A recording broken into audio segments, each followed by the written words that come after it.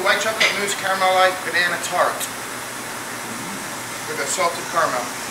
So go ahead. Hi, my name is Paul Syms. I'm the executive chef of Dulcet Restaurant and Lounge.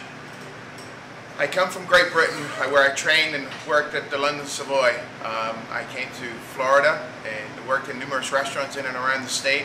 Ended up working for Wolfgang Puck in Orlando.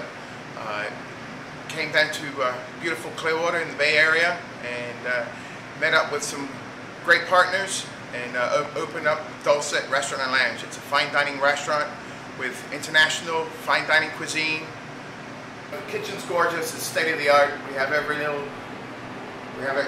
tool that you could ever ask for. I've been cooking for over 25 years.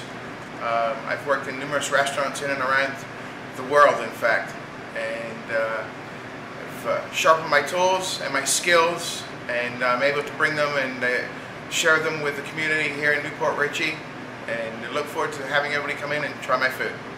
It's something that I've done since I was knee-high, and ever since I was knee-high, it's all I've ever wanted to do. There is a dish that we have in England called a Cornish pasty.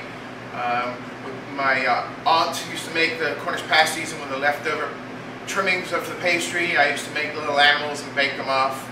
That's about the furthest that I go back I can remember wanting to cook, and ever since then it's all I've ever wanted to do. I went to college for it, I went to school for it. I've lived in kitchens all my life, it's all I've ever done.